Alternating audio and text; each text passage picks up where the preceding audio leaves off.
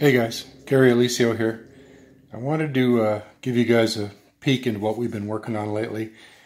The chassis system, we've been going through a revision now. We call this Generation 3, and here's one of the differences. And you can see right off the end of the action sleeve has been threaded. It's been extended a little bit and threaded. And the forends now thread on. Kind of like the system used on the UMR rifles, which has been very successful and superior in every way to the old Generation 2 system where the handguard slipped over the sleeves and the bolts went through. As far as assembly goes, it's really not much different than the Gen 2. You put a recoil disc on and it abuts against this shoulder down the side.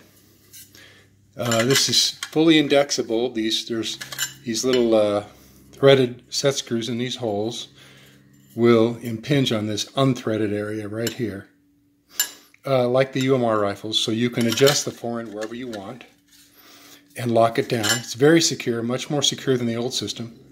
The diameter is now 2-inch standard diameter. The Gen 2 was 2 1/4. The 2-inch is much more popular. Seems like most people like it better. So there's a few other things coming as well, but I just want to kind of give you a heads up to what we've got in the works. Real happy with the way this has been working so far. We've been prototyping it for a while now, and I'm just really happy to see it's finally coming to fruition.